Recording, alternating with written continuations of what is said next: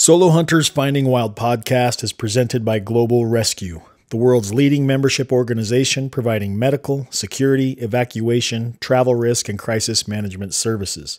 These are the people on the ground who have your back and who have the resources to get you out of any sticky situation should the need arise. An emergency evacuation without coverage could cost tens of thousands of dollars, and with Global Rescue membership starting at only $119, there's no reason to travel without it.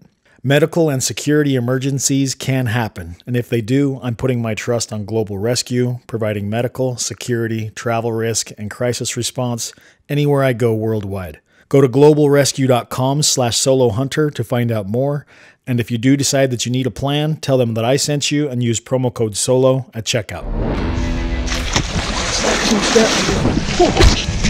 Big hole.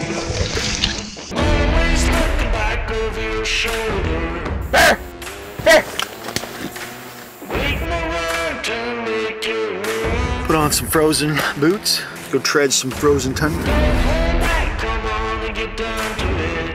We've got 2 days of solid packing. Stay on this backside until I get right on freaking top of it.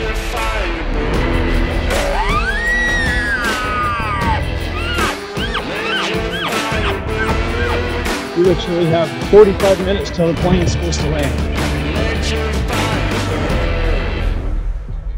Hey, thanks for tuning in to another episode of the Solo Hunter Finding Wild podcast. This week I'm in Park City, Utah. Just getting ready to go in and sit down with a couple of new friends that I've met this week.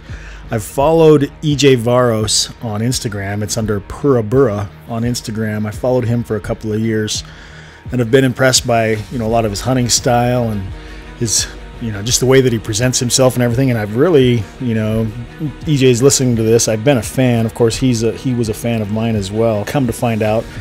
And met EJ and his buddy Josh Pasco up there on the shoot. And we've been able to shoot for the last couple of days. And then actually just ran into their other buddy who's here, Ricky Garcia. So I've invited these guys to come and sit down for an episode of the podcast. Just to sit down and chat. I've had a great time with them the last couple of days. They're funny dudes. We've kind of worn EJ out hiking around and then just sat down for some dinner. So all of our blood flow is in our stomachs. But if we can liven these guys up and have a good conversation, I think you're going to enjoy it. They're a great cast of characters. So without any further delay, we'll get into this episode with EJ Faros, Josh Pasco, and Ricky Garcia. These guys are studs. Any idea how close we want this? Not in the back of your throat. Yeah, not like I said. We're going live, ladies and gentlemen. It is live. It's already recording? Yeah. I like to start it early because I like all the good stuff for myself. So the funny stuff that's being said, I can keep that, but Headed to the PG-13 side of things. I try to keep it PG-13 plus. I don't know what's in between 13 and R, but definitely below R if possible. Yeah. PG-18. So let's go through some introductions first if we can real quick. We'll start right here with Josh. Josh, you want to start? Then we'll go to EJ and Ricky. Ricky? Yep. Yes, sir. Yep. Josh Pasco, Midland, Texas, West Texas boy. The other two guys are from South Texas. So, is there a difference between people between West Texas and South Texas? no, they're all You good had to people. make it a Well, point. like I was talking to you earlier, it's like I love the state of Texas. Everyone there is friendly. So, That's right. Then we got EJ. I'm from San Antonio, Texas, living in Laredo, Texas, and that's it. Ricky, you're gonna have to carry this. So, he's a little boring. Oh no, You're gonna have to carry us. I'm a ranch manager, No, wildlife I didn't ask biologist. about that yet. Oh, you just want to know where we're from and where we are? Introductions of who's here. So when somebody hears the voice, they're like, "Oh, that's EJ." Gotcha. Somebody EJ. hears there, Josh. Oh, there's Ricky over there. So, Carrizo Springs, Southwest Texas, big deer country. That's my hometown. That's what got me into the hunting side of things. Seeing all the big hunters come in on the holidays or the winter months. Dove season, you'd have a whole bunch. Got a place in San Antonio. I go back and forth. All right, they got your voice. Yeah, they got it. Stories You're over. good. Yeah. Oh, it's a little of the introduction. He's a little more boring. So we got a little South Texas, West Texas. That's good. I think the problem is we three have spent the day together and part of yesterday too. So Yeah. I think any stories that we've had have already been told, right? Yeah. Oh, there's the more good ones. stories. The other problem is all of EJ's blood flows in his stomach right now because we just ate Oh, it a all big went out steak. tip of my finger.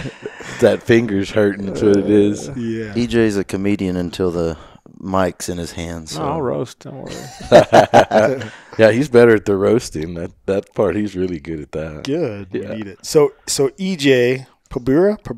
Pura Burra. Purabura. However, So I guarantee some of you listeners here, some of the listeners will know who you are by Instagram or whatever. Some of the hunts you've done with some other people, other shows or other cool big stuff, some things that you've done. I started following EJ a couple years ago on Instagram because I was like, this guy kills a lot of stuff and he goes on some cool hunts, big deer. Everything he kills is big generally.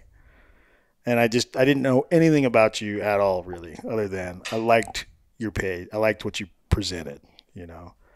And then I met you yesterday for the first time. Kind of got to know you a little bit. That's how I met Josh. Yep. So Josh, I just started following him on Instagram. Same story. You guys kill a lot of stuff, cool things. And so I want to talk a little bit about some of those things. We get too. lucky. Well, you A lot of luck. Yeah, a lot of luck, and you get to hunt a lot too, Yeah. right? Or you make sure that you Well, hunt a lot. if you hunt a lot, then your odds go up. You know. So. Yeah. in And then Texas. Ricky, I met you today for the first time, so we just kind of roped you into it because I could tell these guys were a little dragging butt, and then you had a big smile on your face. So, I need a cleanup man here. Yeah, that's so right. That's yeah. a good one to clean up, man. Appreciate that. Call the guy out of the bullpen. I got this. Disclaimer: we're coming off a heavy dinner, so we're Wild thing. Heavy dinner, 50 targets of yeah, a lot of walking, hiking Yeah. here in Utah, and then a big dinner, and then a comfy couch. So Yeah, I appreciate you guys even taking the time. But Ricky, how do you know these guys? What's your story? You got Instagram? I do. I Just- Instagram is Mosquito and Outfitters, name of my outfit service. I started guiding hunts right out of high school. My senior year in high school, I did football. And started on a cattle ranch. It was a little bit on the entertaining on the hunting side. A few years into it, EJ and I meet on a ranch about 15, 20 miles from my home. Did he mooch a hunt to get into there? No, How did he was actually there full time, and I came in to clean up to show these guys how it's done. They were the guys with the degree or working on the degree, and mine was hands-on experience. But you know, the passion is really what kept it in there for so long, or has kept me in there for. And Gotcha. you know, I got questions. He's the guy I call. Really? I don't really have more questions these days. Maybe if it's about keto. Yeah, he watched me eat my fries tonight and Chicho, made me feel right. guilty just by the way he was side eyeballing me. But, And see, you know, as far back as we go, it's like, you know, we used to have like a buffet. Who's gonna top who off? You know, between the two of us. So the skinny EJ's a different EJ. yeah. I tell him the other guy was more fun. Skinny.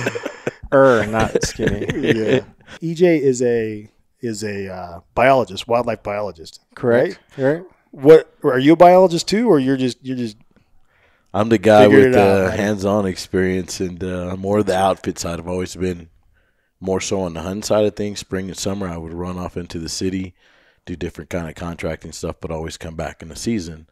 Now the season's gotten where we're starting late August with clients and running all the way to the end of April with turkey. So yeah, a lot more time committed on the field hunting, less playing in the spring and summer, if you'll say. yeah. It's all playing. Yeah, even the hunting side to me, I still enjoy it. I haven't lost the fire. I hunt more so with clients, but I've had the opportunity to hunt with my grandfather still, who's 83. My daughter at 19, she got to come with us down to Sonora, Mexico for the first time. That was her first trip out of the country. And when time allows, I like to get out there for myself as well. Yeah, that's awesome. Josh, do you? EJ said he fills feeders for a living. Right. yeah, I'm kind of the opposite. I'm the guy that wants to do hunting for a living, or whatever it might be, whether it be a biologist, outfitter, whatever. But I'm actually coming from Midland, Texas. If you know anything about West Texas, it's oil and gas related. So I'm in the oil and gas industry, kind of run a company with my father and have some stuff for myself with a couple other buddies. But, yeah, some of the stuff we touched on shooting today, just meeting people and interacting. I actually met EJ, it might have been 4 or 5, probably 4 years now. And, we've become super close, just a lot of things in common. And I actually met him through social media, through Instagram. And we just talk about, just guys who like to hunt and the relationships that can start whenever you do stuff like this. Go out and shoot a bow. And, I meet you yesterday and link up. We've shot, 2 courses and had a ton of things in common and, and see a lot of the same views and agree on a lot of things. So, but yeah, I'm not in the hunting industry, so to say. I just enjoy. I feel lucky about that. I just enjoy hunting. We do have some of our own country and a couple different places, and I have a ranch probably 50 minutes from my house, and I'm the biologist there and ranch manager, feeder filler, and I do that stuff. I just don't get. That's not my full-time job or pays my bills. I just have to do it because that's what I got to do. So that's the smart way to do it. Those of us that jump in it, and well, I don't know. I do it the way I do it. That's not very smart. When it's hot and it's filling feeders is brutal. Yeah, it is. But it's fun. EJ, so how long have you two haven't known each other very long then? Well, I think it's like 4 or 5 years. Yeah, we met through social media. Yeah, I would imagine that you guys grew up together. Well, that, like I said, that's a testament to just like what we did today. Just whenever you go, social media and when hunters interact with each other, you never know what kind of relationship you can make. And like I said, it just like what you're saying is that, hey, it seems like you've known them forever, but, it's like we've become very close in those last few years. A lot of things in common, same, so. Yeah, it's easy to talk crap about social media, Oh, it is, and then you hear stories like this. Yeah, and even your friend, and there's been things like we've done, like gone out of town, and our wives have been together, and they get and they enjoy it. And it's like it's a good time. So I don't get invited because I don't have a wife. That's also smart, by the way. You just take what you get out of it. You've met a lot of people through social media, and you can take the positive out, and then the stuff you don't want, you can just kick it right back. That's the thing I figured out. It took me a while to figure that out. It's like if something made me gave me anxiety or made me mad or I just didn't like. Yeah. You can turn that off. And not. So the last, I guess it's been the last year and a half, I've started to focus on the positive, what I gain and feed off of from the social media side, and I have a whole different look on it now than I did before, because I had a tendency to look at the negative parts of it, And now I get excited, and that's just that's was my interest in EJ. Is I liked what he did. The negative? Oh, I think actually maybe it was the big stuff. It's not all big. It just has to be. And that's the thing about me is I'm a people person. Like I'll go up and talk to you, and that's how it started. Like send him a direct message and. Well, which he was heckling me when he started blasting me, and so he tried to blast, and he got. But that's what, but I know him. Like you got to stay. You have to stay on him, or he'll eat you up. Keep him honest. But social media is good. You can use whatever you want. And that's how you can get to know anyone if you don't send them a message, if you don't go up and shake their hand, if you don't go up and talk to them, and it's just like, like I said, I am but I'm kind of the opposite. Like I'm like, just shut it off. And if somebody takes extra effort to go out, then they get to know the real me. Then I'm like, hey, all right, what's up? But that's just different. So before social media even started, like, who were some of the guys or some of the people that you guys looked up to or followed, whether it was TV or video or magazines or whatever, like when you were kids or when you were young? For me, to be honest, it was the typical like whitetail guys, the Michael Weidells, the Lee and Tiffany's and stuff like that. That's just because I didn't venture out into. I've just hunted. I'd say I've hunted deer my whole life. And that's like whitetail is where a lot of people start. And no matter what state it is. And then as I got older, started venturing out into other species, animals, elk, mule deer, whatever it might be. And so now I have a different, outlook on kind of some of the guys I look up to, or some of the different things I like. So. Yeah. I'm almost burnt out on whitetail, so it's hard to watch like whitetail hunting shows. So Yeah, but I mean, I still love it. It's like it's the roots. It's where where you almost start. I can remember my first deer this day with a 30-30 lever action 5-point, and just things you'll never forget. So what was it about what they were doing that got you excited? Was it just the deer hunting in general, and they just happened to be the ones that were deer hunting, or was it the way that they did it, or? That's all there was at that time. There wasn't much to pick from. For me, when I was younger, I actually had a lot of other buddies that had like nice deer leases, and I can remember I was like 10 years behind the game of having a spin feeder in Texas, and the people that know about Texas will understand about feeders. But my feeders were a trash can with a slit knocked in the bottom on 80 acres that we had, and I would go out there and kill a deer. You don't get a nice fancy deer lease. So when, like I said, but for the longest time, I killed a 100-inch 8-point for my third deer, and I freaked out. Like, it was gigantic. I got it shoulder mounted this day. I was like, oh my gosh, and 100-inch, it's 8-point. I was like, oh my God. So watching those shows, I mean, just killing big deer, and then hunting West Texas is just, it's not pretty country. It's brush, it's desert, and just kind of seeing the hardwoods and timber, and it's like, oh, that's what whitetail hunting is, tree stands and all that stuff. And that's just something I wasn't accustomed to. I was the guy that didn't have a deer blind with a trash can, and that's how it started for me. We had a 30-acre lease that we had for 1 month, and it was bow season only, so that's why. But it was hill country. It has a lot of deer, but no age, shoot does. That was about it. What was it that got you into hunting when you were a kid, or what inspired you about?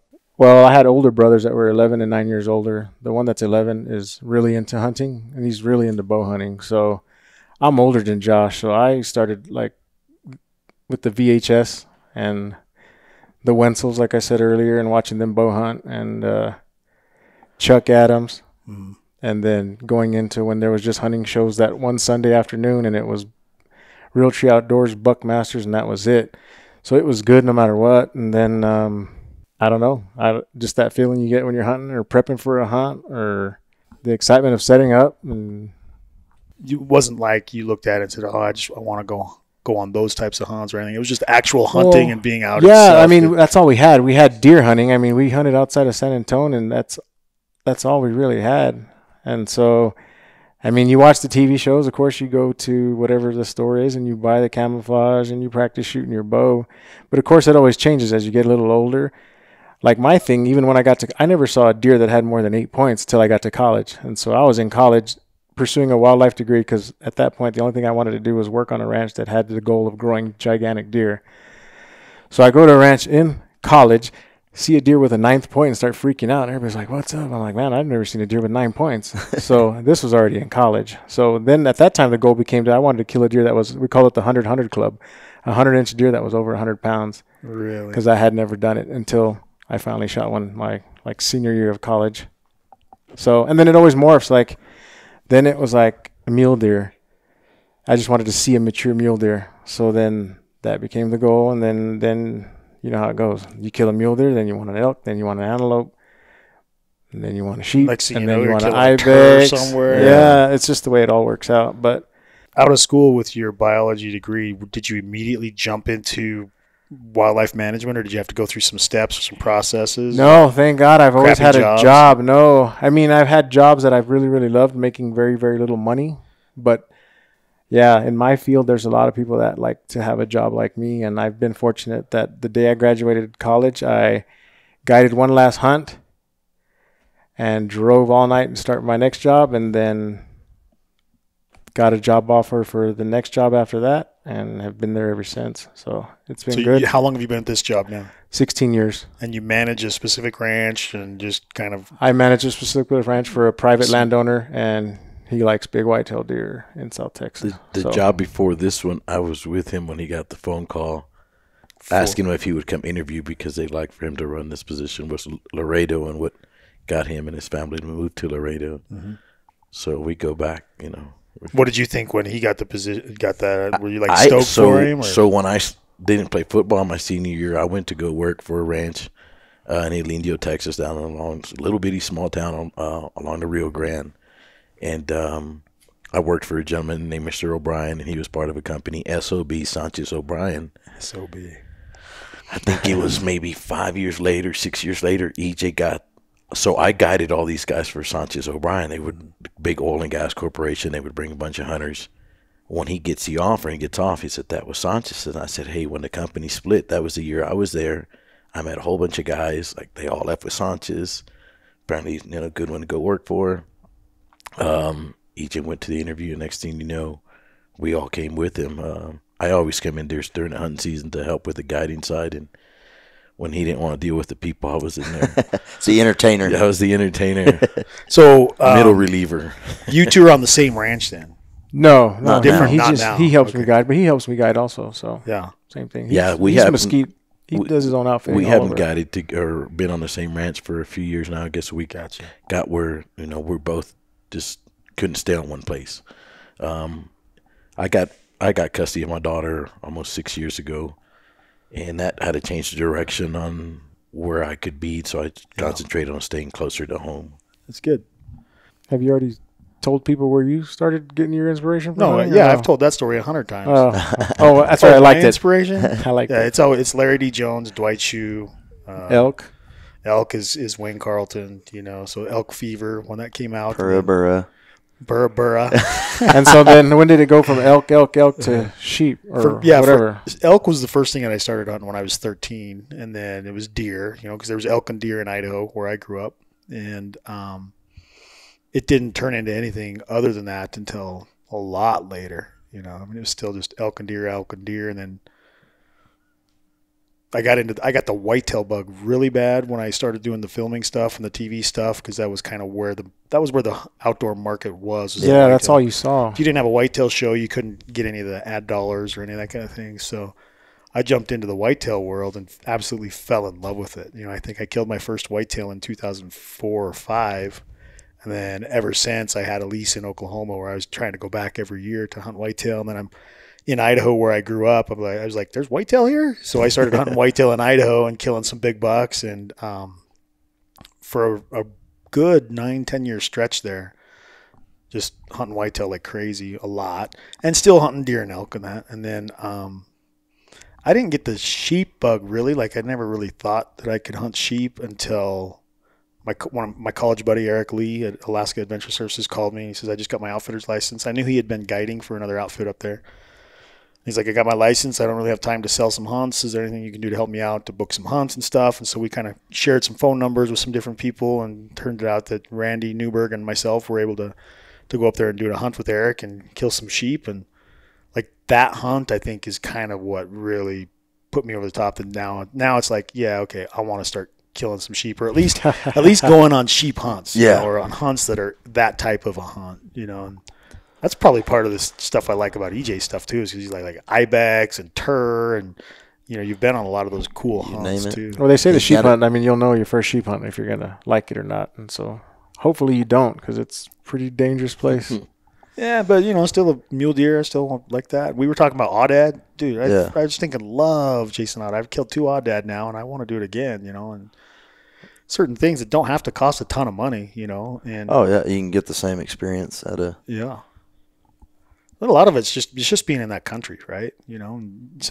Different people fall in love with different types of country. Something about climbing and hiking or not climbing and hiking. Yeah. Right? And then when you're from the city, that's what I would always tell everybody. Like, I'd work, and then I always wanted to go see big country. Whenever I had days off, because in South Texas the brush is so thick, I would want to go see big country, whether it was New Mexico or Utah or everything. And so you meet these people from the city, and some people, they think that's the world, right? And I'm like, no, you got to realize how small you are in comparison to the world. So you go out and you see Alaska or whatever it is, and you realize you're just a tick, and there's so much more out there. Well, even coming here from Texas. It was the first time for you to Utah. Yeah. Even driving through New Mexico, because we drove up here.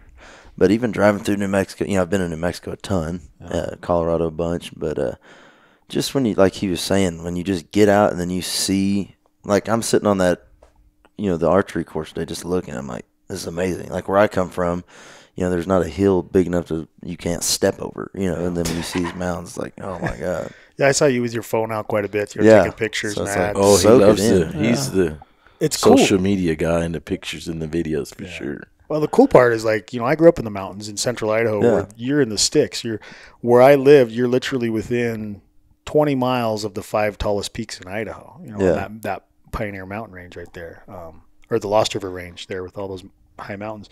So like that's normal for me. So when I see someone like that comes from a different part of the country, like experiencing that and not freaking out, but like, I mean, absorbing it in. It's an all moment. Well, I get people that want to see a roadrunner and they want to see a cactus. And I had a guy, what's his name, Walters, wanted to shoot the dang armadillo. So we did? Yeah.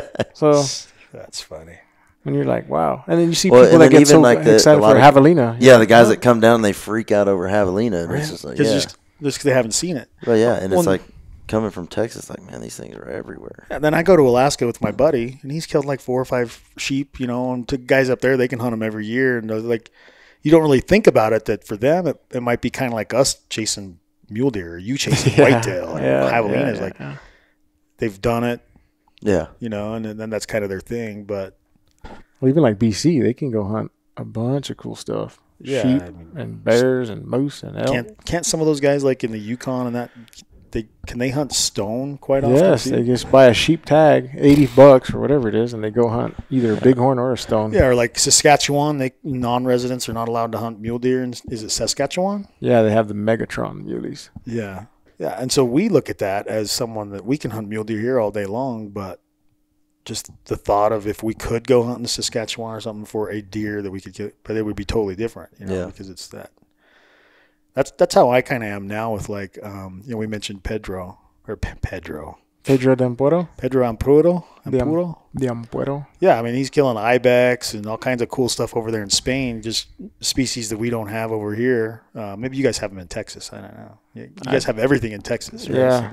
No, we don't have Well, I don't know. Maybe we do. Probably not. Shoot, I don't know. We've had some friends posting from my hometown that a bunch of warthogs were running down the county roads and they're getting out. Anything that's in Africa is in Texas, right? Pretty much. I know they got pretty much. I think are they even bringing rhinos over now? I've been on ranches with giraffes. There's some in the zoo. Yeah.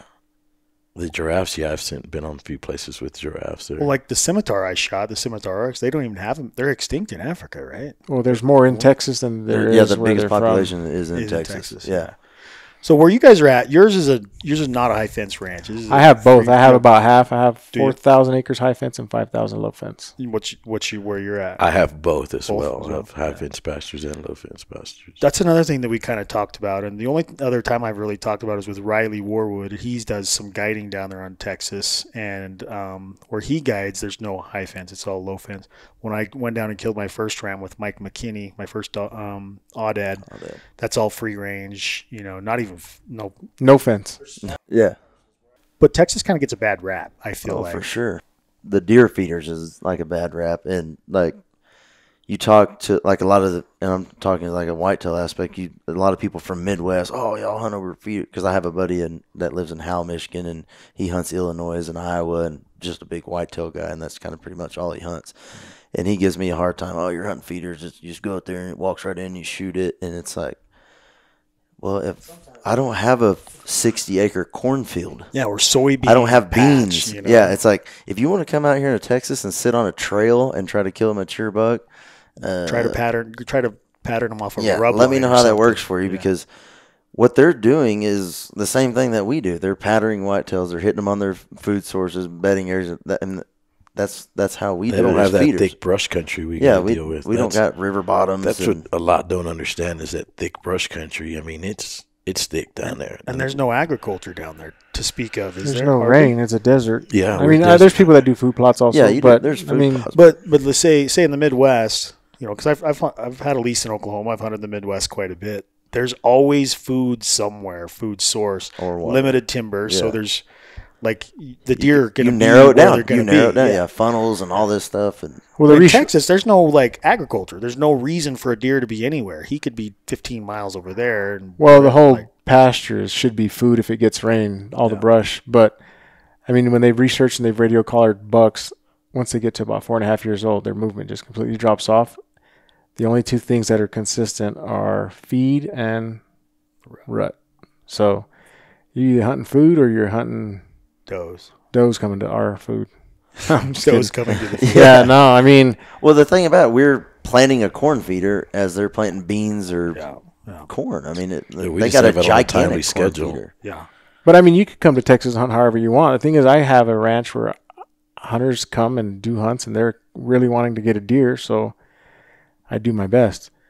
And in South Texas, the best way to kill deer is to have them come out on a road usually with some corn in it. That's the way I look at it. Like, if you want to have the highest opportunity to kill an animal on a hunt that you spend some money on and time off work to go and do, you're going to do it the way that's the most effective. And in Texas, it happens to be that way. Maybe in the Midwest, it happens to be.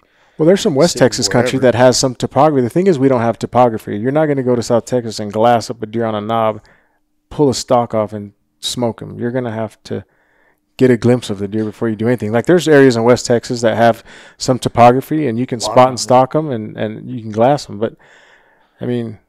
And that's another thing about the state of Texas is you can go to South Texas and you can deal, like Ricky was talking about earlier, the thick brush. If you haven't been in it, I mean, your hands and knees, and it's so thick that you just don't understand. And then you can kind of come to where I'm at, West Texas, kind of central West Texas, and it's a little more open, a little bit more manageable. Or you can go to the Panhandle, and it's going to be open plains and you can kind of get into some river bottoms. The Canadian River, it runs up there, and it can be more of like a Midwest hunt up there. Yep. And then you can go to the piney woods of East Texas. But I mean, hunting's hunting. I mean, I've never had somebody come to my ranch and we do a hunt and then be like, oh, this sucks, like I don't feel good doing this. I mean, my deer, even though my high fence deer, I mean, they're wild. I mean, there's no guarantee that deer. The thing is, my boss has put a lot of effort into managing these ranches. So we'll have bucks, we have backup bucks, and then we have bucks that we don't even know where they come from, and they show up, and we say he's old enough, and we shoot him. So, or try to shoot him, or shoot at him. Right. But I mean, hunting is hunting. I'm not for them to bash or for us to bash or whatever. Yeah. It's all just hunt. Just hunt. That's what I'm thinking. Yeah. What are some of the destination hunts like you've done? Like, I know you've done the Tur, you've done some ibex. How did that come about? Did you just? I just came up with a list of stuff, and so I had to put a timeline to it. And I mean, you have a bucket list, and it was like mature mule deer, then it was antelope, then it was elk, and then I started researching the whole hunt adventure thing. And the first thing I researched for value was that Tajikistan Mid-Asian ibex. And so I researched that, and I knew it was going to be dangerous. And so I waited till as soon as my son turned 18 years old. That's the first. And I told Brian Martin, who at Asian Mountain Outfitters, I told him I want the hardest hunt you have. And so I'll never do that again because he sent me to an area. And of course, you always play the gamble on you go late and you pray the weather's going to bring them down. Well, I went and the weather was horrible and they were still high. So, but it was an adventure until now. I've done some tough hunts, and it's just like that ain't nothing compared to Tajik. So yeah, it was the ibex and then Tur, which is one I just recently did. And so if somebody doesn't know what a Tur is, they need to go to your Instagram and look at that thing. And yeah, it's sort of a cool animal. TUR. And it's a glorified aoudad on crack. Aoudad on crack. But it's cool. I mean, it's all part of the adventure, right? The animal is just a small piece. Like the travel, I took two guys that went to college with me, or wildlife biologists, and they were all about the adventure. They finally were like, I come back and they hear all these crazy stories, and it finally all just lined up, and they were like, yeah, we'll go. I'm like, okay, well, let's go. So that was cool. I had never done it where we flew together, and even the airlines, you get to other countries, and that's just part of the problem. And then you get to Asia, and that's the other part of the problem is figuring out your gun permits, your rifle permits, the tag. Are you going to get your animal back, travel, horses. It's crazy, but it's fun, That doesn't sound fun to me. I just want to be flown to the area and then go do the hunt and not have to deal with any of the bureaucratic mess. It almost seems like a amazing race. That's what it seems like before the hunt, because it's so many little things that can go wrong as far as getting firearms and all kinds of stuff. But it's also, when you look at the value of the hunt versus the adventure, everything's gotten so kind of expensive here in the U.S. You can go over there and do a really good hunt for good value for in the long run. Yeah. Which I don't have that much money to just be. I don't think any of us in this room have that much money. Yeah, and any you do. He does. He's probably the richest, and then is he skimming off the oil rigs? Ricky. Texas tea.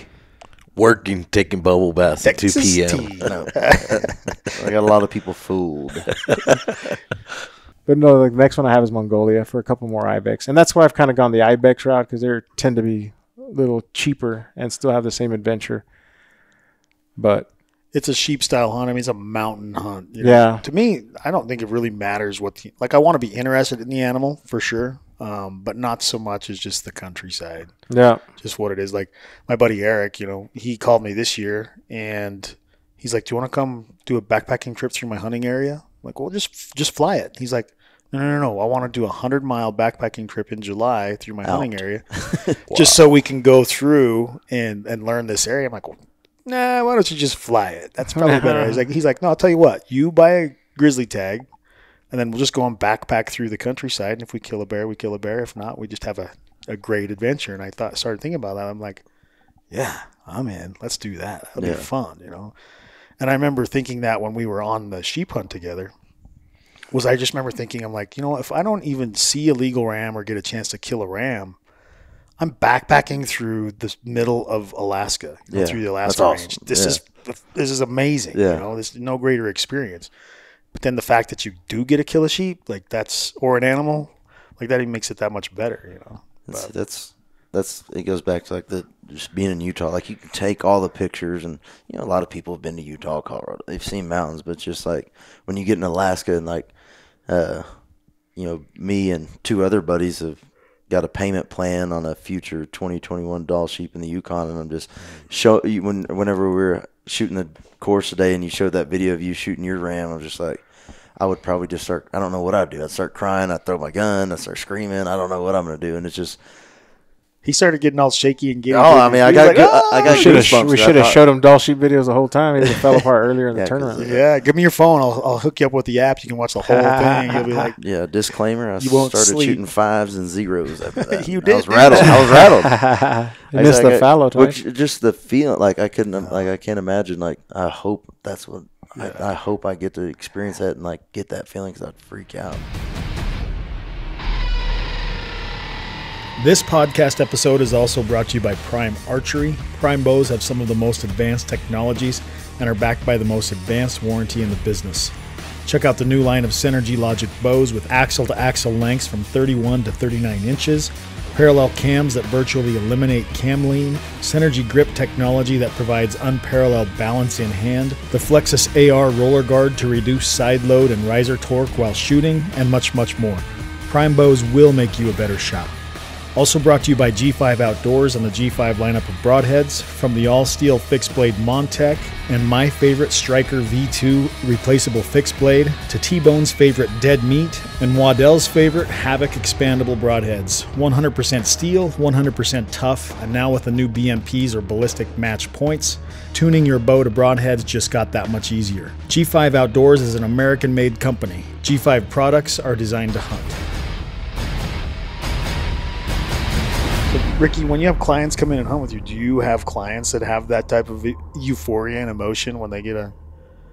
Yeah, you still see the excitement. That's one of the big things. I didn't come from a wealthy family or nothing, and didn't choose to complete the college, but I knew people wanted to hunt, and I knew that I could help them get it done. Was able to get on some great ranches, being from where I was from, word of mouth, the referrals. But that was one of the big excitements. A lot of people, for the longest time, I'm entering year 23 in the industry, they've killed their biggest whitetail with me. I mean, not everybody kills big whitetails. Now people are more familiar with the score, and they hear the number, 141 beats a 138. But then the numbers, my uncle said it best.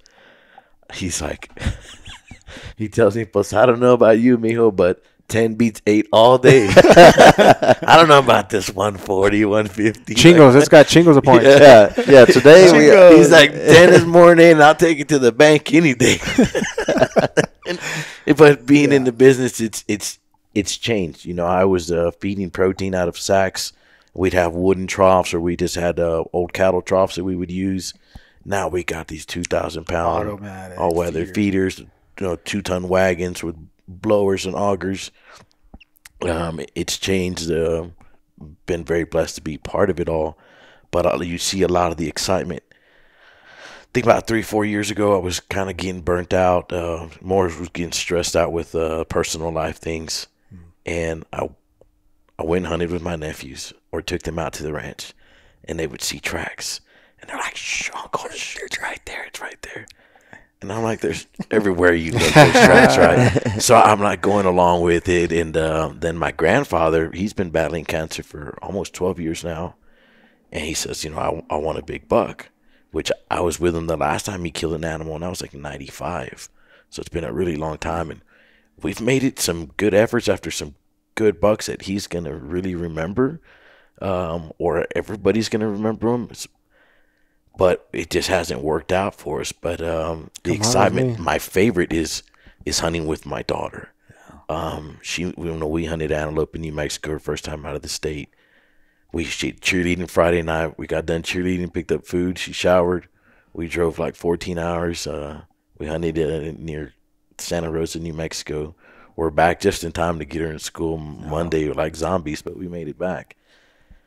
But to see, she missed a few times and then finally connected on the third or fourth shot, and her excitement when she shot her first whitetail, her first muley. I mean, it just, you kind of sometimes question yourself as a parent. Are you doing right or wrong? I'm kind of always I'm pretty firm. It's just her and I, but we have a great relationship. She still lives with me. She's now going to be a sophomore in college. But to see other people as excited as I still get the excitement when I get to hunt. I don't get to hunt so much for myself. He doesn't. He does. I get too excited. Oh, I get crazy. I mean, guiding bow hunters, I think, is going to cost me some years in my life because it's brutal. I can. So I shot a big whitetail with EJ. I'm the type that's like, hey, take it easy, take a deep breath. You got plenty of time. He's just like, you better not miss. You better. Why haven't you shot? And I'm like, dude, back off. I'm like, I put the gun. I'm like, back up. And he's like, what are you putting the gun down for? You need to be like. I like to try to kill the animal the very first chance that it gives you, because you never know. That's what we were on a stone sheep target yesterday, and we're like, how would you approach this? He's like, I would have been in prone position with the crosshair.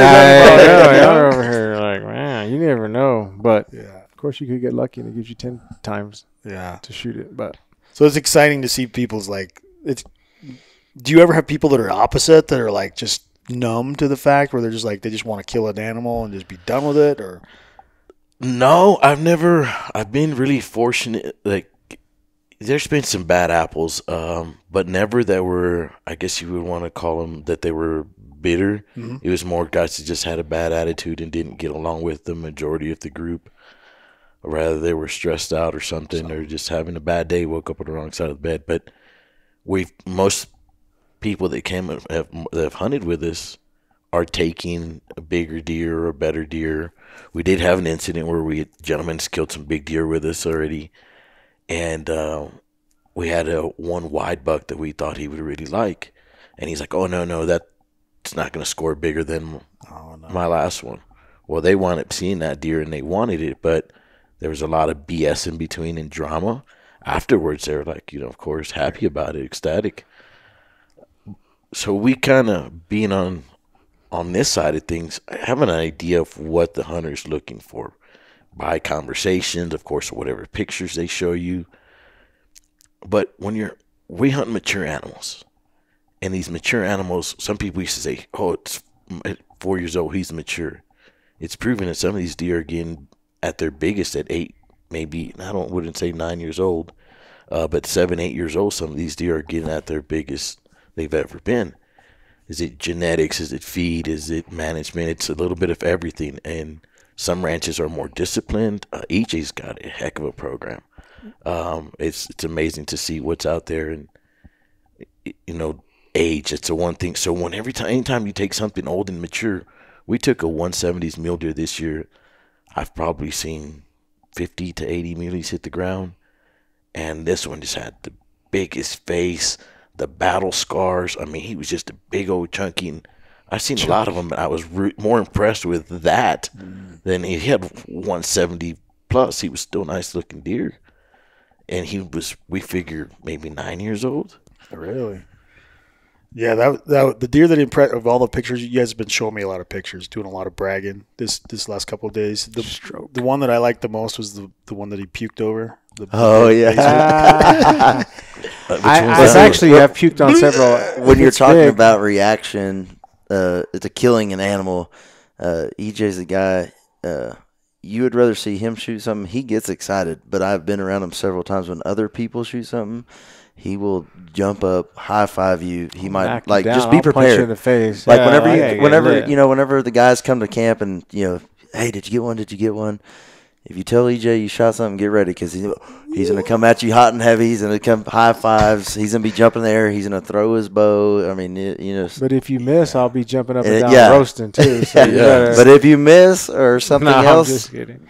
Yeah, no, I get pretty excited. I don't know why. I can usually keep it together until after the fact, but I mean, I guess that's why. It's just because you love hunting so much. Like, what is it? Where does that come from? Like, why? I have no idea. I mean, I guess the people that didn't do that, or what? All the people that didn't get like that starved to death a long time ago. So I don't know. I don't know what it is. I just get excited. I mean, other people. I mean, it's just that I have no idea. I even since you're little, anything birds. I mean, I was always like, I see people now and they're like, you're like still doing the same thing you were doing. Like I had my BB gun or I had my little bow and I was putting rice out in the backyard trying to shoot blackbirds and squirrels and pigeons, and then it goes to rabbits and then it goes to deer, and now I'm doing stupid stuff. So and now he's throwing up. We did a antelope hunt. Matthew drew his AJ's son. Oh yeah, he has that celebration on video. I picked my son and threw him up across the pasture. I went along to videotape. That was over he drew it, but it was DIY. Yeah, DIY. And we almost had it done the first day. EJ and I, of course, we go back. I'm like, no, he's a shooter, dude. He's like, no, he's busted. And I'm like, no, the goat gets probably 110, 130 yards. And then EJ's like, oh shit, shoot him. But that time then we lay there for 3 more days. Yeah. I had drawn that tag before and kind of knew where they were. And it's a public land antelope muzzleloader hunt. And so antelope are running all over the place getting shot at by people with muzzleloaders. We literally laid there on the same rock for 3 days. What? And we see this goat coming from like 1,100 yards. Antelopes, they're not goats. Or antelope. Yeah, we call them goats, yeah. From like 1,100 yards, and we're kind of like, I'm like, no, dude, he's good. Oh, no. So his son got were the last morning, which is I think like Monday morning or. Yeah, because. I think we had it was the we were going to hunt till noon on the last day. And a long walk to our rocks, and we're sitting there kind of resting, waiting for the sun to come up a little bit more, and EJ kind of, I don't remember exactly, gives me some signal like, don't move. Don't turn on your camera, because he had a video camera. I'm like, don't move. This antelope is less than 20 yards walking at our feet. We're all facing, let's say, northwest, and he's directly behind us. He probably got about 80, 90 yards, and by that time I had EJ was a little wider, so I had a good I had a good blocker for my camera. Pre-keto. He's wearing camo too, so it's like a big I got my camera in position. By the time he looks at me, I'm like, I'm already recording. And his son makes a great shot, probably runs 30 yards, drops. I mean, the 3 of us, just a celebration. We're jumping, screaming. I'm sure people heard us miles and miles down the road. And for me, we've had a lot of hunts together with guests. We've gone on several trips together. He's been there for my first muley. My first hunt in Colorado was with him as well. He'll go, and if somebody don't want to go, it's like I'd go with him. Mexico, we did that together. But to be there with him and his son, I remember Matthew being on his lap like in 2004 and missing a javelina. So now we're over here in northern New Mexico hunting public land, and he shot a stud of an antelope. But to capture that moment we've now been friends 16, 17 years. So to be part of that moment, that's always been a special one for me. Yeah, that'd be cool. Wait till EJ was talking about he can't wait till he's your grandfather. Yeah, your grandson. Yeah. So you go like that's we're talking about how everything morphs. Like it goes from like I just want to see a mature whitetail to now this, but now the windows I can see the window of where I want to do what I want to do, limited by hopefully my grandson wants to hunt and wants to go to the outdoors, and it's going to be, that's the one you can really spoil, right? I tried not to spoil my son too hard because everybody says, "Oh, you ruin them," or you whatever. You got to make sure whatever. they turn out right. Yeah. No, well, you kind of want them to want it and have some desire to do it on their own. And I've seen people, you talk about earn it, not being satisfied, and it's usually when the parent makes the kid or whatever, and they really don't want to do it. 6 years old, and he shot a 280-inch deer. Yeah, you're like, oh, whatever. So, oh, go ahead. No, but as far as now I see that window where I can see my grandson in a few years, and it's going to be whatever he wants to do. That's what I'm doing, and hopefully it's hunting. So yeah, you kind of touched on that, like when you were. I'm talking to Josh when you were a kid and you shot your first buck. That little 8-point buck or whatever else. Yeah, well, the first one was a 5-point, but the first legit 100-inch 8-point. Yeah, you're like, Jack, wow. And then there was that kid today that drew that tag. And I can't remember. I kind of got in at the end if he had killed an elk or not. And you're like, well, what kind of elk you're looking for? He's like, oh, 330 or better, or whatever. I think it was 340. Yeah. I think sometimes these kids coming into it, like maybe we're not doing them that much service because coming into it they think it's easy to kill a 180-inch mule. Well, the next thing he said after, I'm going for a 340 type bull is, oh, when I was 14, I've already shot a 300-inch bull. Yeah, something. And I don't know if I was talking to you or someone, but it's like, if I saw a 250-inch elk bugling, I'm going to go nuts. Like, I can talk a big game, like, oh, I'm only going to shoot. But that's the difference. That's what's kind of like me, I just get amped up in the moment. And, like, if there's a big old 250-inch bull and he's bugling at 30 yards and I got my bow. Yeah, but these limited entries, Nevada and Utah, that's what's kind of that's what makes it hard for me. You get the tag, and it's like you waited 14 years for this tag. Yeah. And that's the pressure you see. Poor people, and you hear everybody, you're like, oh, dude, you better go 350 or bust. 350 or bust. You just drew that tag. And it's like, well, who care? I don't care if I shoot a 350, But then he's disappointed if it's the last 343 day and he has to shoot a 5x5, And then he's like, oh, I wasted the tag or whatever. That's the pressure that you see a lot of. That's like, but you could get tags. You just buy my main thing is shooting mature animals. Yeah. As long as it's mature, I'm good. I didn't have going back to where it started on the hunting side, the TV shows, like EJ said, Buckmaster, Realtree, but, Hank Parker, Bill Dance. I was fortunate to work on a hunting lease where Hank Parker hunted and Dale Earnhardt Sr. hunted. Forrest Woods of Ranger Boats, I got to hunt with him. That was pretty cool. I was probably 21 years old. And I finally, years later got in a position where I could afford to go, and we came up to Utah. Utah's a special place to me, and I came up here. We're still friends with the guys that we hunted with. We actually had lunch with the gentleman today. We kind of all keep in touch as much as our schedules allow. EJ and I more so. We just kind of do a couple events, 3D shoots, archery shoots. Not much hunting. We did do British Columbia a few years back. But it was the big whitetails. I lived in a small town in South Texas, and a couple of feed stores, convenience stores. You'd have these guys roll up in these big old trucks, big old racks. And knowing that I couldn't afford them, I was like, but I could go find them. Like, I knew I could go find them. And how would you find them? I was like, well, get your butt in a deer stand or corn a whole bunch of roads and cover ground. Yeah, but then it was big bucks, but it was like a big buck was a big buck, and then it became to be, oh, big buck is a 140, and then a big buck became the 150, and then we kind of created that market now where everybody goes score. He's a 130, like a kid 340 bull. I'm like, it's and for me, still the drive is that I enjoy to hunt. Taking an animal for me is a blessing in itself. But knowing, being in the industry, I'm familiar with score. I can throw the score out the window, and if it turns out to be a world record, phenomenal. If it turns out to be, I'm targeting, when I go on a hunt, I'm hunting for a mature doe. Yeah, as long as she's mature. 2-point. And I've shot some monster monster 2 points. Yeah. Over the limit. Carrot cake. I've shot some monster 2 points, and looking for mature is the main thing. And taking any representation, this is ecstatic. We did a red stag hunt in New Zealand.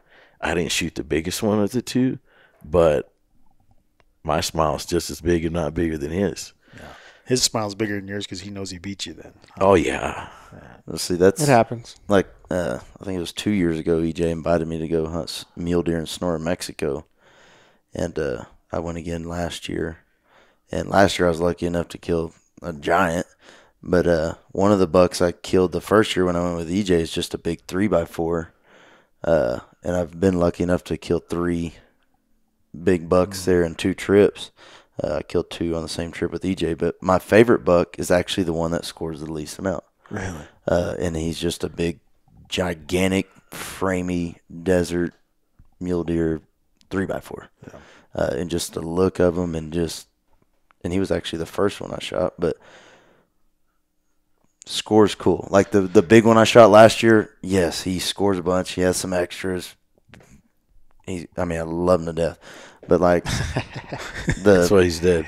Yeah, that's right. No, but you talk about the score or even trophy hunting, and that's kind of even be frowning because there's certain.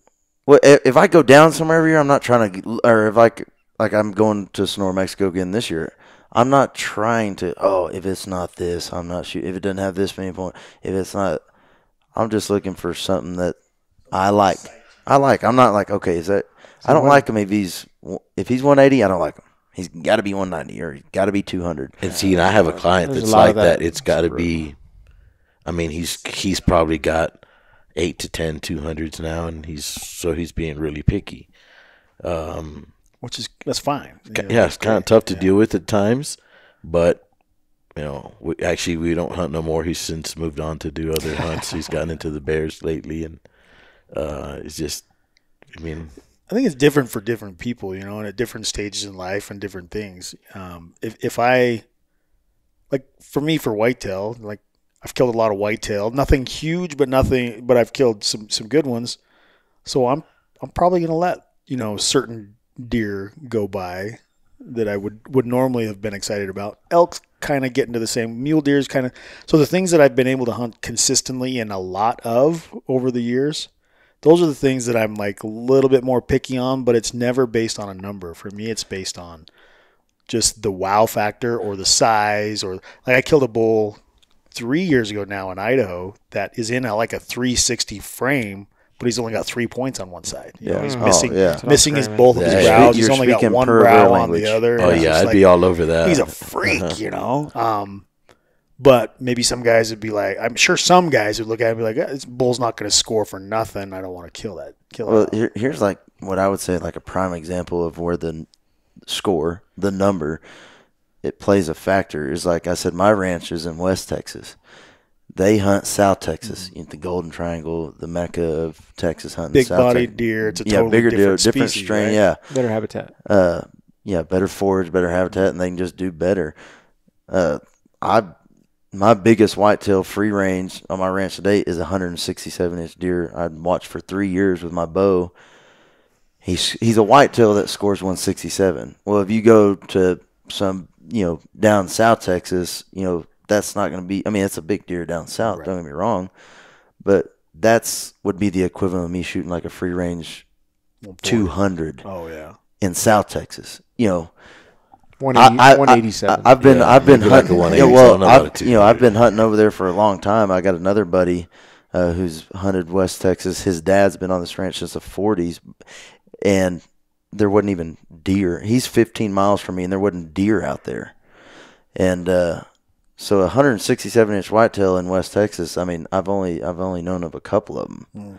So, but that's the score, and that's the number for the whitetail. Right. But that's all talk about hunting private land. I'm not even about trying to hunt private land.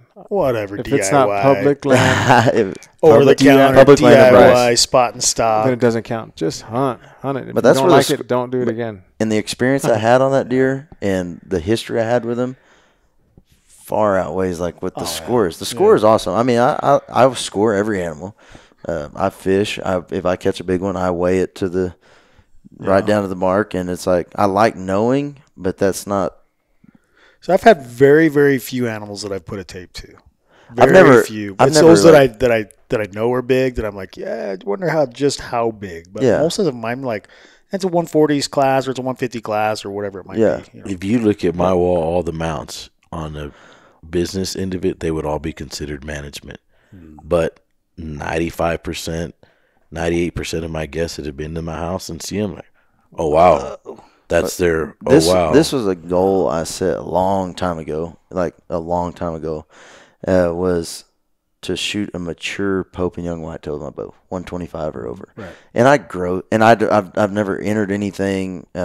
I gross score everything. I think if a deer grows it and he grows it, I think that's how many inches he has. That's what he scores. So every score I have, I don't have any net scores. I don't officially do anything.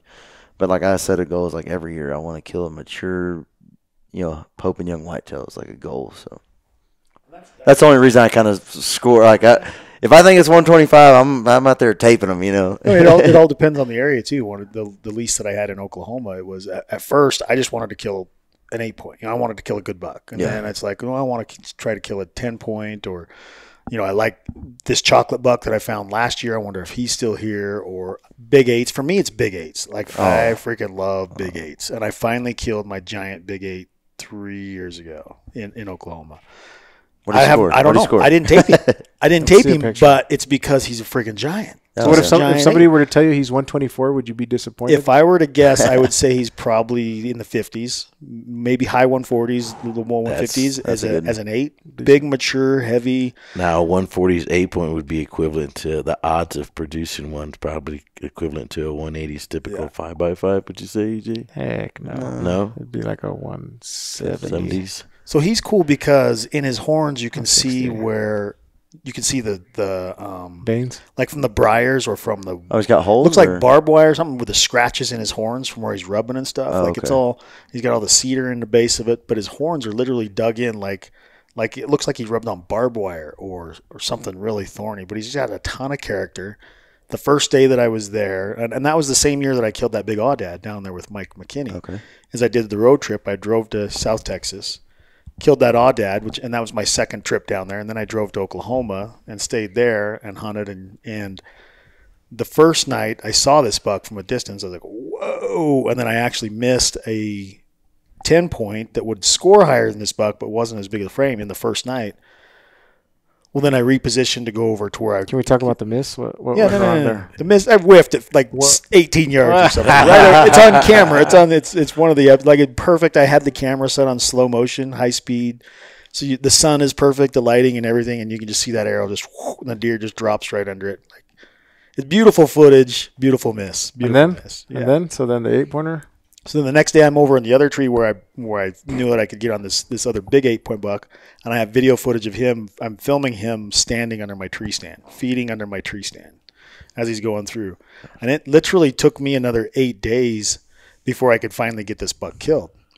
And it was like everything that I ever wanted in a deer. It was just a giant 8-point. And that ironically is the last time I've hunted whitetail. Like that was the last trip that I've been on. Huh. Like I've killed one trophy whitetail, but I have some big management, like super trophy giant management stuff. But I have a deer that scores 113 shoulder mounted. Yeah. And he's super compact, but he's like 12 years old and just gnarly and nasty. But I'm kind of weird. I like the gnarliest, nastiest. Yeah. Like my competition was weight minus score. So you wanted the biggest, heaviest buck that scored the least in order to get positive points. My brother calls it the siren. He's like, if the siren goes off, I'm pulling the trigger. He's exactly. Like, I don't care what it is. If the siren goes, it goes. Yeah, I could feel that. You start feeling that. Yeah. EJ's boss took a monster 8-point probably 10 years ago now, 8 years ago. The wide 160s, Loma. What would you call them? Which one? Lomas or backstrap?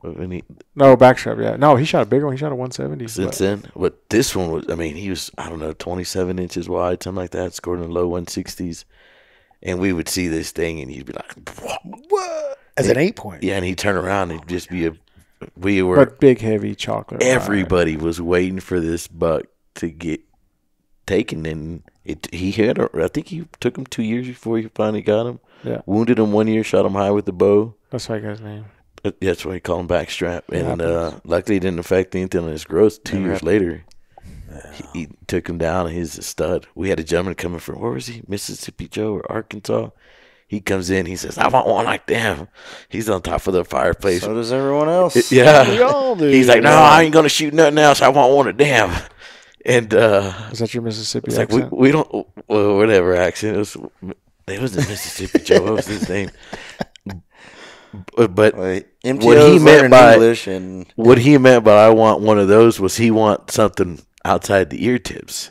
He wound up shooting like a mid to high 120s, 8-point that was like 22 inches wide, and he was ecstatic about that. Yeah. But when he pointed at a 160, it's 27 inches wide, we're like, those things don't just grow on trees. Which I'd rather shoot a narrow chili head. Yeah. So I guess the 160 8-point would be more equivalent to a 190s plus typical. I think it all has to do with your experience, your desires, what gets you excited, where you're at. You know, like in some places you're probably not gonna the potential or whatever is not there, but you just have to do it as an individual. Look for what you want as an individual, and whatever's going to make you happy and excited about it, and not compare that to what makes somebody else excited. You know, that's what, just like going back to the first deer I ever mounted was a 100-inch 8-point, and like how excited I was, and that's how I still get. And it's like it's a. You see, I see that somebody had like a spike mounted, and it's like, man, it's kind of like. Yeah, I mean. Oh, we still talk about some of like the first ranch we worked at together. We seen there was one 3-point. It was just massive, probably 9-inch spike on one side, and the other one just had a little 2. And we were like, come on, boss, who you gonna let shoot that deer? And they don't let none of us shoot it. And then there was another real old buck. He was a 5 on one side and just a solid 1 on the other. And I called him OG because he was, had just had a limp, and he was just struggling to get around. Not old enough. And those are some of the bucks that we were big on our hit list. We still chat about the old enough to vote. Yeah, that deer's not old enough. You just said. I think that's a 6-year-old deer. Right. I think that's a 6-year-old deer. I won't shoot a 6-year-old deer. But in Oklahoma, northwest Oklahoma, where I'm at, I wouldn't go to Oklahoma. Yeah, that's the difference. You dismiss we had a guy from higher Texas scoring 5x5, and then the next day it's like not this deer. He'd never be a 5. We had but I'm talking about the day before. So the next day you're like, no, I'm shooting. No, that deer is massive basis. He was on my buddy's lease. My buddy had a different lease up there, and there was a group lease. Mine was individual. It was 300 acres. It was just mine. Like I didn't want to have to deal with anybody else. I wanted to bring my family members if I could, or any of that kind of thing. And I brought some guests. But we had a guy from Texas. He was a biologist as well and into managing deer, and he leased this property in Oklahoma, and he was on it for 5 years, and he never killed a buck. His goal was he wanted to kill 170 type deer, 6 or 7 years old, manage it kind of like Texas. And finally, that last year, I was up there with him at dinner, and he's like, I'm done. There's just, it's absolutely impossible. He says, you might get a freak deer every now and then. He's like, but up here with the genetics, the hunting pressure, just whatever it was, he says, I can't grow a deer here unless I have 10,000 acres or 20,000 acres. He's like, it's just not going to happen up here. So he pulled out, But yeah, the acreage is supposed to be 3 to effectively manage it. They say 3,000 acres. Yeah. So because that's about as the deer's home range. Because for sure, it just depends on what the limiting factor is. It's either age. A lot of places it's age. Yeah. Like bucks are just not getting old enough because the food is there. Iowa, wherever, all the Midwest, but Texas is food because we could live in a desert. So and where I'm at, it's like water. Like I said, my buddy's ranch is just down the road from me. It's 13,000 acres, and we got pictures of the same deer at the complete opposite end. Each section's a mile, so those deer. I mean, it's crazy how far. I took an 8-point this year. He was kind of a regular, but by the time my schedule allowed me to get back in there. Wound up hunting him. I saw him right around Thanksgiving. Wound up shooting him, I think, like the second week in January. Total of 13 different days. Did you say he came in a bunch of times? You just couldn't get it done? Well, I had it on day 9. I was videotaping it. So I was trying to get good video, and then he moved. So those cameras little buck fun. Yeah, and that's what it came down to. Like I said, this day, and that's it. After that, I'm gonna pick up the rifle. But he came in right at dark. I said, you know what? I told my daughter, I said, sweetheart, I'm going to stay one more day, and I'll be there. We'll go do lunch. So I stayed the next morning. It just changed my whole approach about the way I had been doing it every time. You kind of do a little something differently. We have a lot of wildlife, a lot of animals, whether it's deer, hogs, javelinas, turkeys. So when you put feed out, you can't just put a little bit of feed. You got to put a whole bunch of feed out there. Armadillos. But you got to. But at the same time, like they already know at the end of the season it's dry. They're going to come to the feed quick. Mm-hmm. then you're still trying to get in your pop-up blind. So I got there, put all my stuff in the pop-up blind, feed, go ditch the truck real quick, jump in there before anything gets in, and like within 5 minutes of sitting there, he's the first one that shows up with 3 does. I didn't worry about the camera then, but what I was getting to before taking him, I think he was like on day 8 or so, I saw him 6 miles on the other end of the ranch. He was cruising within 200 yards of being in the neighbors to our west. And that's when I said, why am I sitting here hoping to shoot him inside 20 yards when he's 6 miles away? He was like 5.6 miles, what we figured. Maybe as a crow flies, a little over 3.5 miles, 4 miles. But you know, I'm here sitting here for him to come getting these 20 yards out of one window.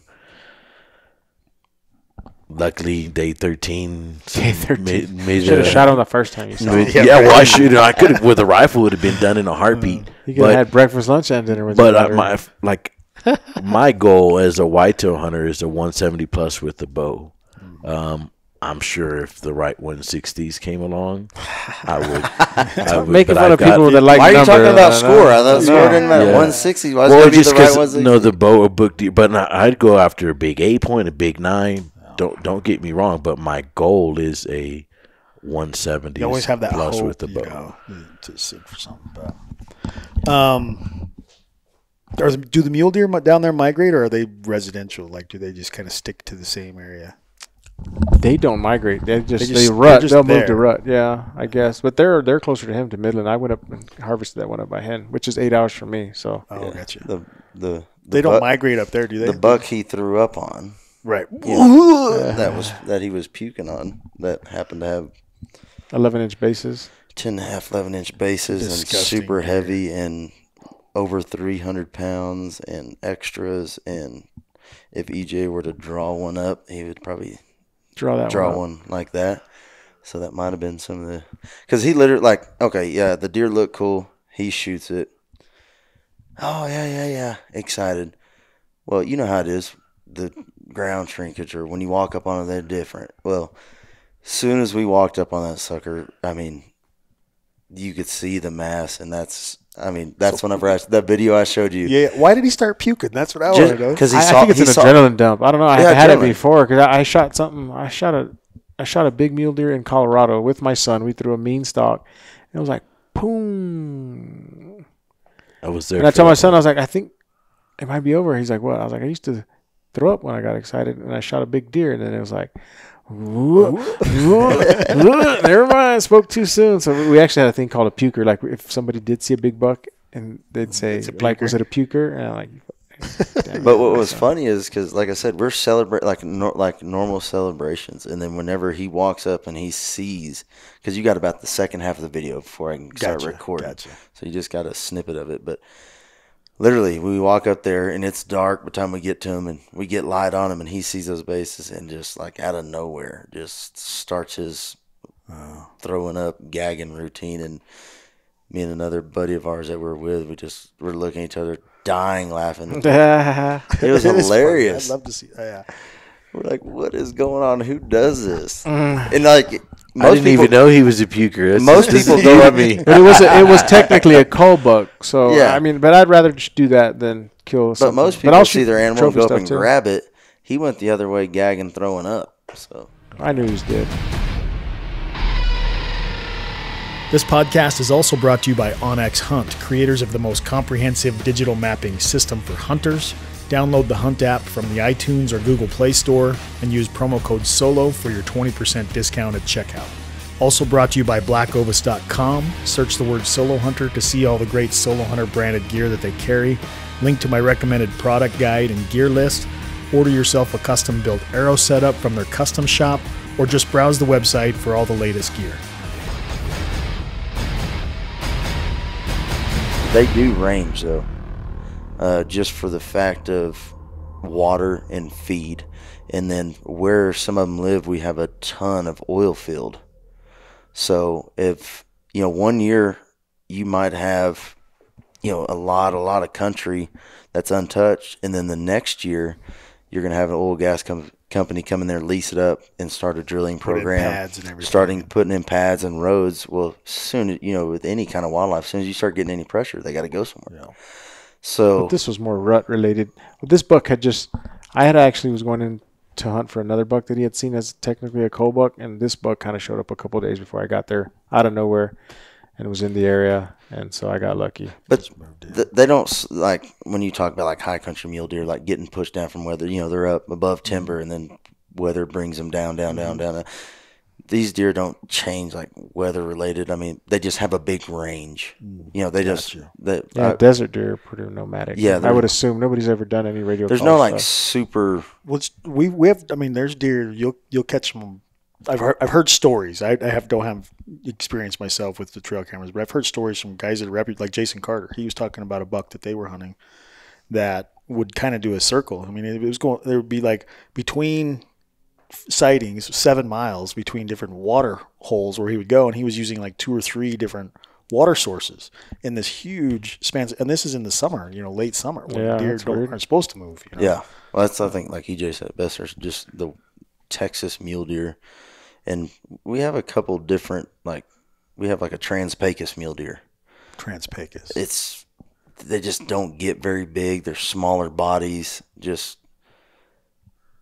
They're just not like these other deer. They're 300 plus pounds. They're more like a desert. Yeah, they're like a mule deer. Well, they're not desert muleys are big bodied. They're like an eastern a lot of Colorado. people think deserts. Yeah, our deer in Nevada, our desert mule deer, they're not very big bodied. They're small. See, ours are big bodied. What we take well, down in not Mexico. in those hard country. They're not that big bodied compared to Gaines, the soft soil. Yeah, like where he And shot the his Shinnery. buck would be more of like a Colorado, like a northern Eastern. genetic I think an mule deer. eastern or a Kansas, Colorado. It looked like a deer, a mountain buck to me. Well, like the base of his neck, like where a taxidermist under was like 25, 26 inches. I mean, just gigantic.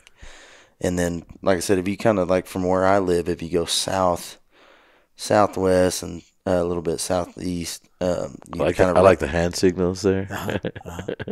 You got to listen to if I don't put the hand signals, then I don't know which way is southwest. And somebody that talks with their hands and with their head. The listeners don't know what they're missing, but it's good. But we call them like Trans-Pecos mule deer. Gotcha. They're small. Like we have hill country whitetail, we have South Texas whitetail. I think it's all genetic too. I mean, even in Idaho, in the mountain country, those deer that I've been lucky enough to kill the last several years with my bow they're small. They're small bodied. They're thin horned, small bodied, older deer, but they just don't get real big. There's not much to eat. The same guy, I was fortunate enough to shoot a buck with him as well, and the first, I guess, legit mule deer hunt I'd been on was in Sonora, Mexico. I've shot some of those Trans-Pecos ones, but I mean, they're tiny mule deer. They're tiny, but when I walked up on the one, mine was the same way as his. He was ancient and just gigantic, and like those Sonora, I mean, they're big, but they were nothing like this because I've never killed one like up in Colorado. I got a hunt this year in Colorado, but I've never killed one of those gigantic body mule deer. So seeing that was cool.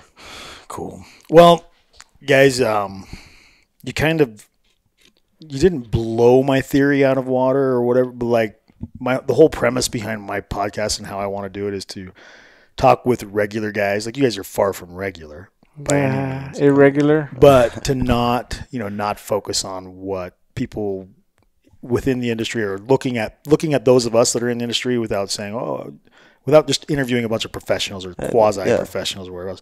Like you guys are professionals outside of the hunting industry, but you're like hunting is your lives. I mean, hunting is your life. It's your how livelihood. We provide for hunting our is your life. It's your livelihood. You know, right? Josh is a little different. Hunting is passion, I mean, recreation. Yeah. I'm just wishing I could. Don't, dude. Don't. No. Yeah, for me, I'm lucky. I learned how to get paid in the industry, and then learned to. But it's through the outfitting side. You're not getting like a rifle company or a shoe company or.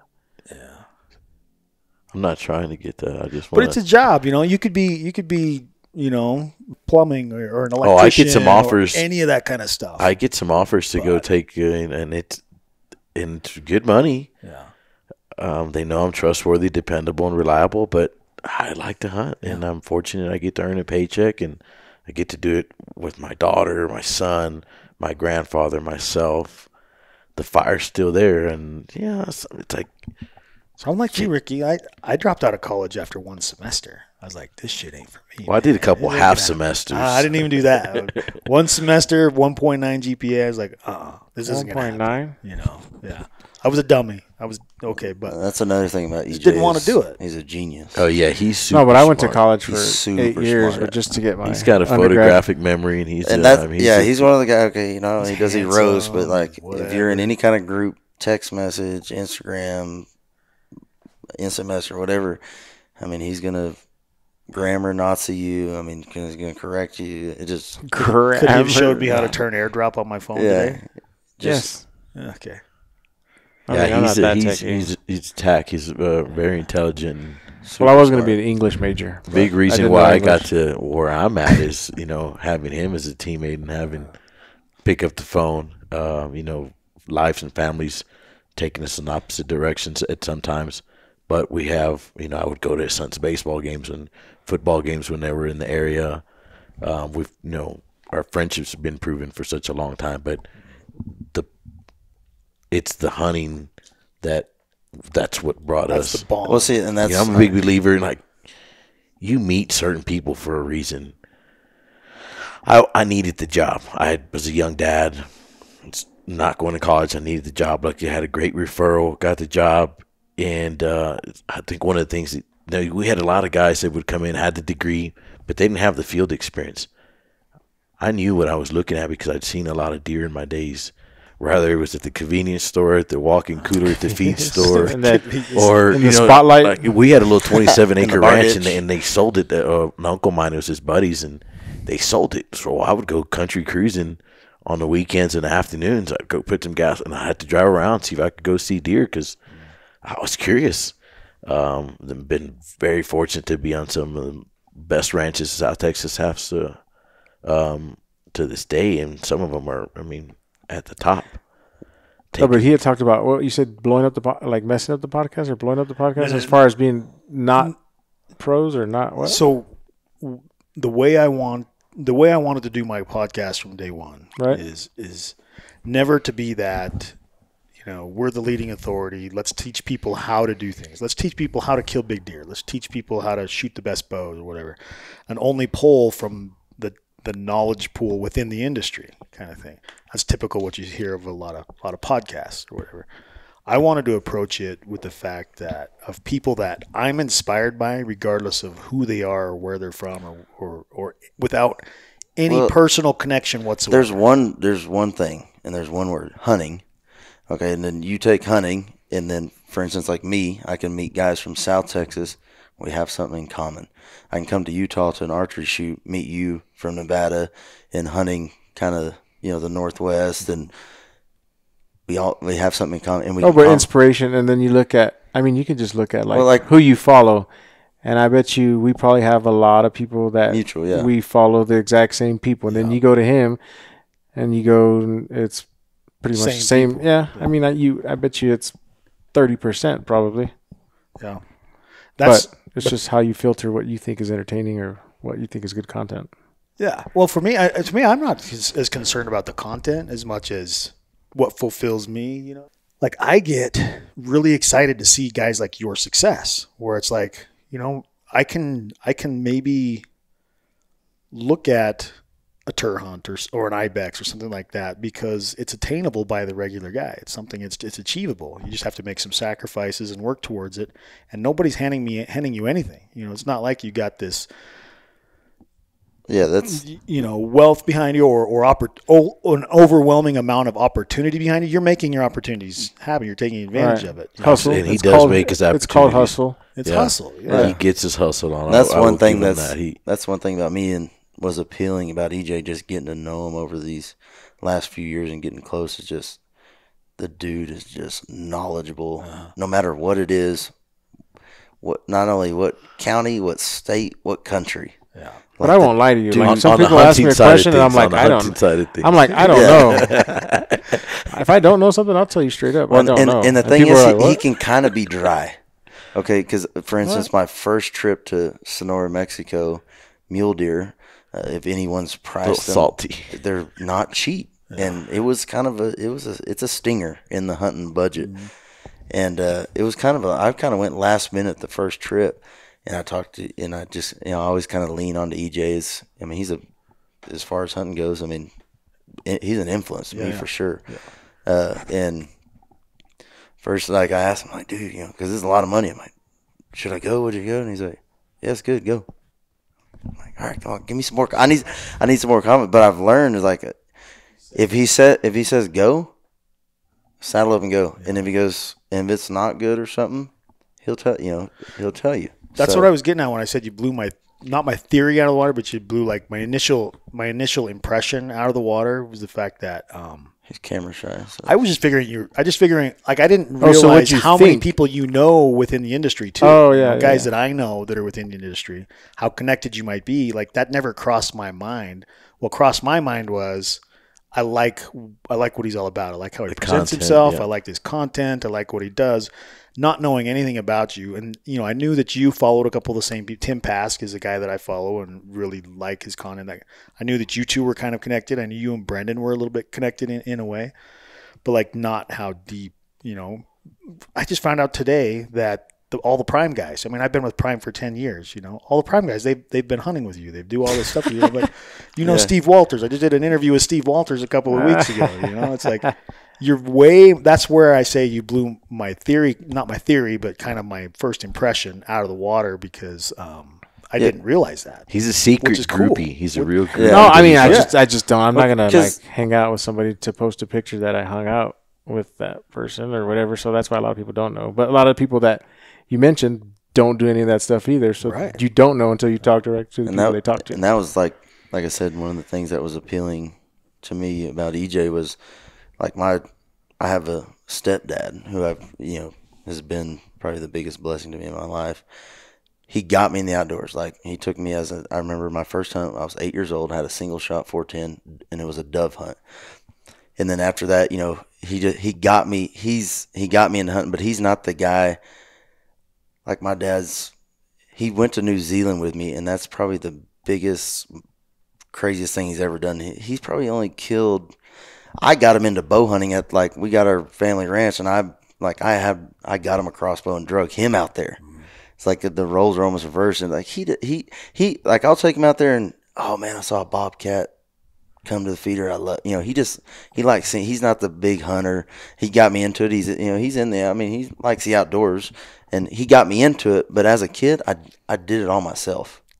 Like when I go back to like the feeder, like when I shot that buck, he was parked at the gate, and I shot him by myself. He heard the gunshot, came and picked me up, and he goes, the only thing I could see was a little kid at the end of the road jumping up, throwing his hands in the air.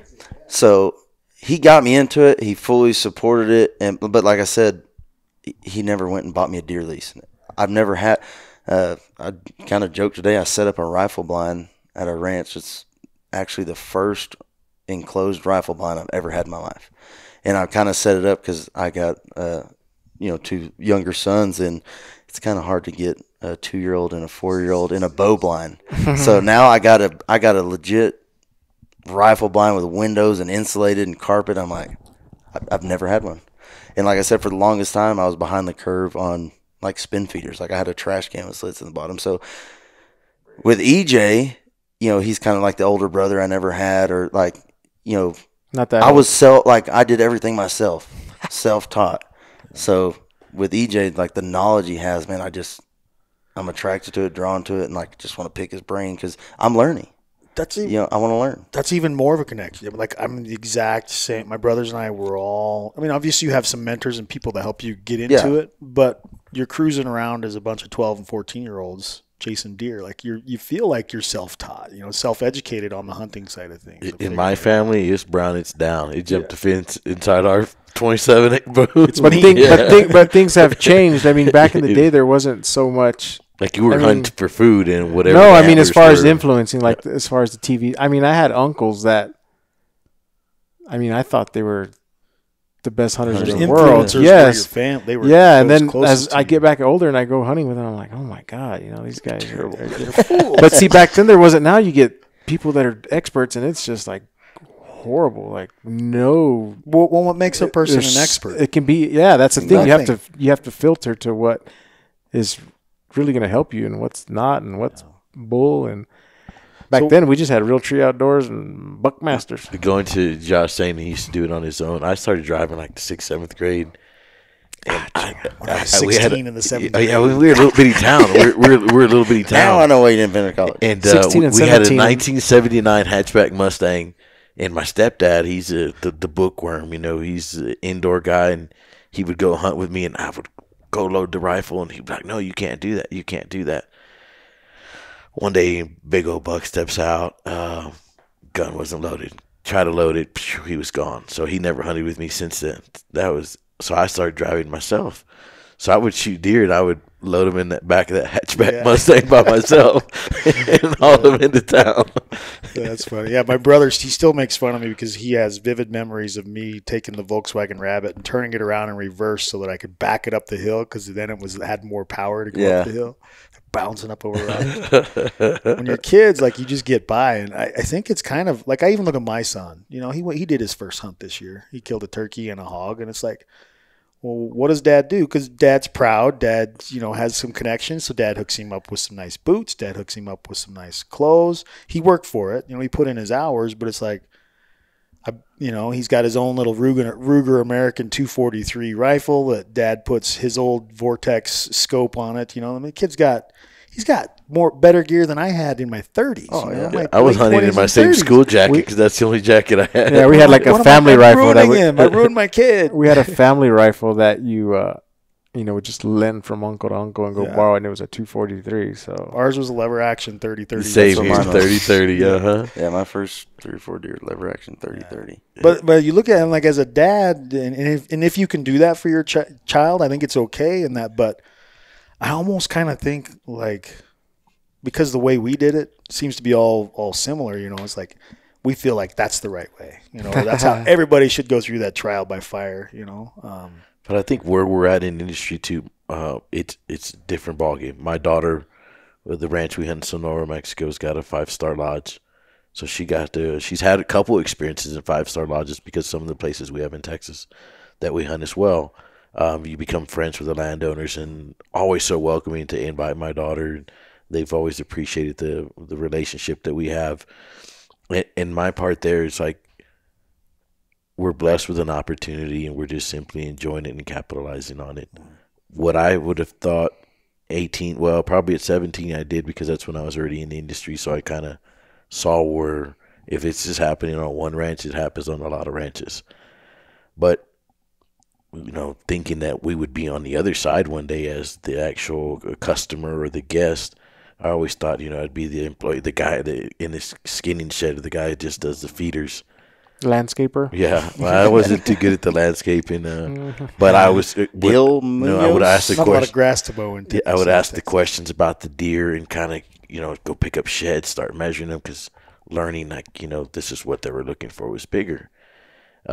So my son mentioned video games yet. Did anybody play video games? I did. Gamer. I was not a gamer. Yeah, I had a BB gun. I actually played video games. I'd be out there with a BB gun. Yeah, but you're like 15 years younger. No, but I played video games in my late 20s. I mean, I did the duck hunt in the Nintendo, the duck hunt one. I did that one. We didn't have that. No, we had Pong, so it was the Unison Pong. So we just literally slid the remote up and down to hit the ball back and forth. But I mean, I was the same way as EJ, like putting the rice in the backyard. I mean, when I was little, we couldn't throw rice. We'd be in trouble. That's dinner. When I was little, we actually lived in town, but and hunt people over the. I've always lived out in the county. But when I was little, I don't know how many windows and stuff like come knock. Well, your son shot a window out.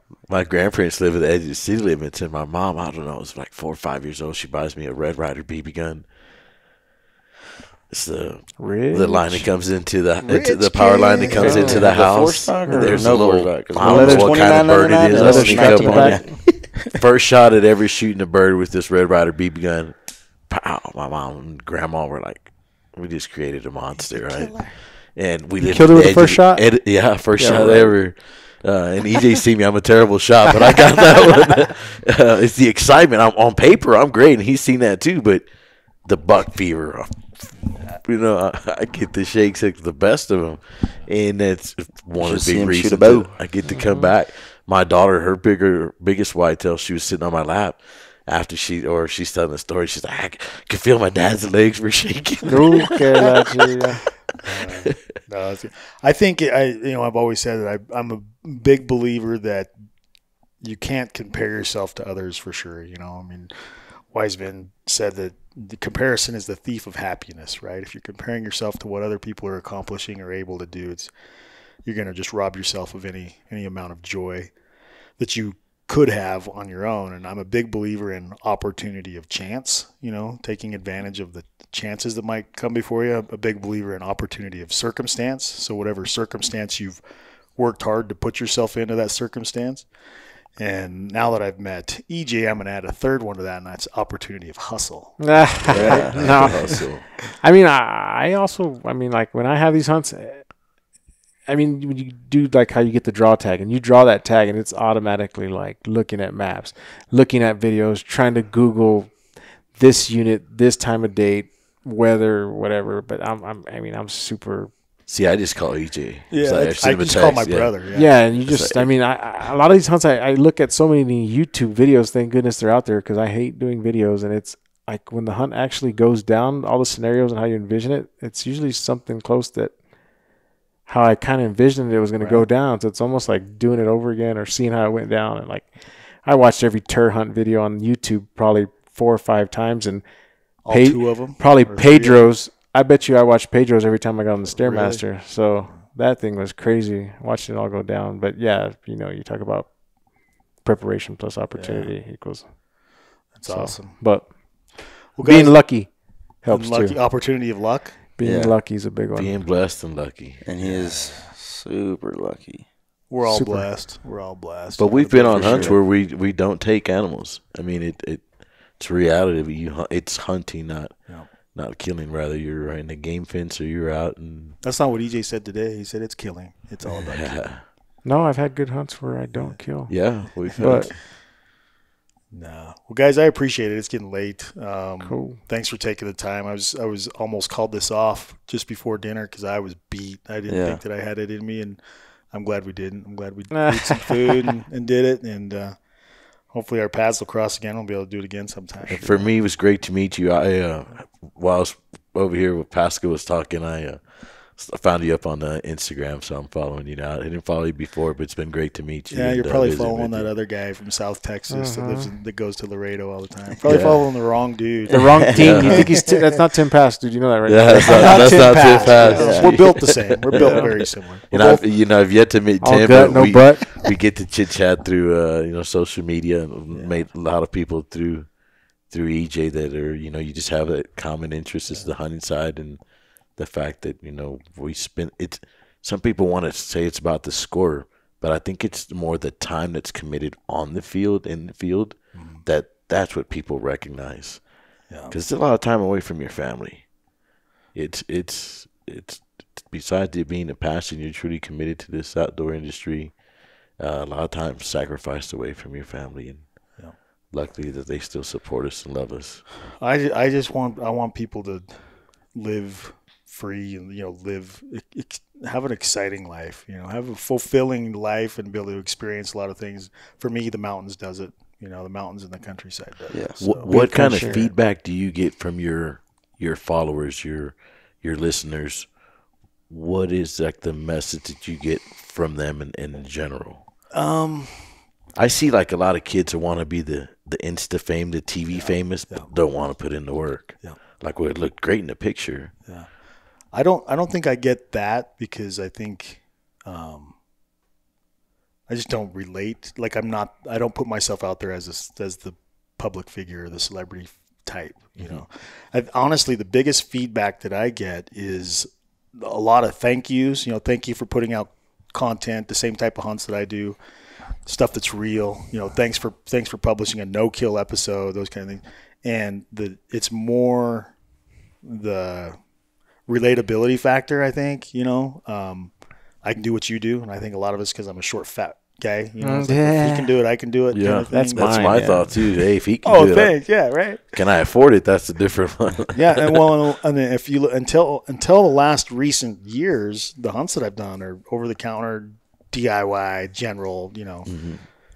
This year I didn't draw a single tag. They're all over-the-counter hunts. I've been goose eggs. Yeah. And I've gone on some guided hunts, you know, and I now have been able to do that Dull Sheep hunt and Texas a couple of times, you know. But I've done that. I've done that very, very frugally. So I think it's the relatability factor that the average common dude can do anything that I've ever done, you know, and that I've done a lot of broad things, New Zealand and whitetail deer and. If EJ can do it, almost anybody can do it. You just gotta want it. Set your goals. You gotta want it and stay focused. Yeah, but I don't fit the mold of most. Yeah, you gotta hustle. Not at all. Opportunity of hustle. Brown, heavy, hustling. But if you're a good dude or you're a good person, you meet good people. Those connections go. You guys are proof of that. A great solid friendship. Riley Warwood is one of my best friends in the world at this point. He and I met through the hunting industry, even just out of photo shoots, taking pictures. You know, then we hit it off. Yeah, who says how you can meet someone and become close? Yeah. You know, whether it be a handshake, social media, or however it might be. You know, it's like you never know who you're gonna meet and. You know, how close you're going to get. We'll be close to you. I got a big family. My younger brother, we're just the closest because we have that hunting bond. Yeah. Know? And it's hunting in the outdoors that can create a bond. And I'm sure if other people have interest in mountain biking, you know, the mountain biking community or the climbing community. CrossFit community, they all have this religious keto community thing that they follow. Yeah, it's like for me, the hunting side of things when every day the opportunities and going after them until you finally capitalize. There's highs and lows. But it's like anything else. You don't just go for your first interview and you get the job and you go fight for your first promotion and you got the job. I mean, there's going to be a lot to no's, but you keep grinding, and they're going to pay off. Yeah. It's about capitalizing on opportunities. Sometimes you get lucky. You know, it's capitalizing on opportunities. Yeah, I like that. Any other thoughts? Any other ideas? No. Guys, thank you very, very much. I really do appreciate it. Yeah, likewise, man. It's been last couple of days have been fun. Like I said, this was about like we had never seen you, met you, crossed paths, and you know, I was a fan. I'm sure you were. You played it off pretty good at the first. You were like oh, maybe I follow you, maybe I don't. And then you're like, you killed a big aoudad with Mike down in Texas, didn't you? And then you killed this. Like, I just don't like to he's been on my page. I just don't like to flatter people because I have a pretty good memory. So I see it and people get like, they're like, oh, he's stalking me. I'm like, no, I'm telling you, he's a groupie. This doesn't show it. Well, I mean, just like these last 2 days, I mean, we had talked about the Axis hunt. Yep. Next year, you know, possibly doing that next year. I was thinking, love that. Yeah, so I'm excited about that next weekend. Yeah, so Ricky's coming with us next weekend, but that'll be good. If it doesn't conflict with anything else that I've got going on, for sure. And then, like I mentioned, I'm probably going to be going to the Texas Total Archery with Prime too. So I definitely want to connect with you guys. Oh, that's a fun one. We all get together in San Antonio. Everything's so close together. He knows we've been with him for 2 days. I know how cool they are, man. Yeah, but you fly to San Antonio. You fly into San Antonio. Yeah, it's probably less. You would. We drive. Maybe I'll drive too. Yeah, they just got to go down the block. Yeah, bring a vehicle because you got to haul back all that. Hell no, I'm not driving that. I've done that. I've driven to South Texas twice. I'm never going to do that again. Oh yeah, I forgot. Yeah, I want to do Total Archery again here next year and Big Sky. Yeah, just make one trip out of it. Walk the knock-on course today. You can't next year because you'll be on that Axis hunt next year. If it falls on the coincides. If it doesn't coincide, count me in. They've bounced our Texas dates around because we missed another Axis hunt because the Texas dates. They could work. They've been bouncing back the Texas dates between like late April, early May, right? Early May, yeah. Hopefully, when you got pulled, tell Sean. Dude, I'm good any of those times. I'm just hanging out with my kids during that time of the year. I don't work. I only work like 3 months out of the year. Oh, it sounds like Josh. No, as far as who? Josh only works depending on what he was mad yesterday because he was dirty from his ankles up. I was like, man, you look dirtier at a 3D shoot than you do at work. I'm pretty handy. And he's roughnecking it, he says. No, I give him credit. He is. I mean, at least on his videos, he looks like he's pretty handy. Yeah, I want to see more of those videos for sure. Only the solo ones that don't have the tripod legs. The feeder legs. All right, guys, let's kill it. Thanks. Sure, have a good one.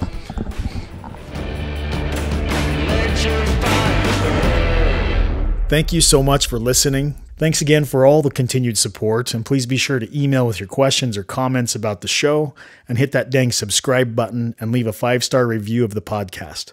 As always, stay humble, stay safe, hunt happy, and get out and find your wild.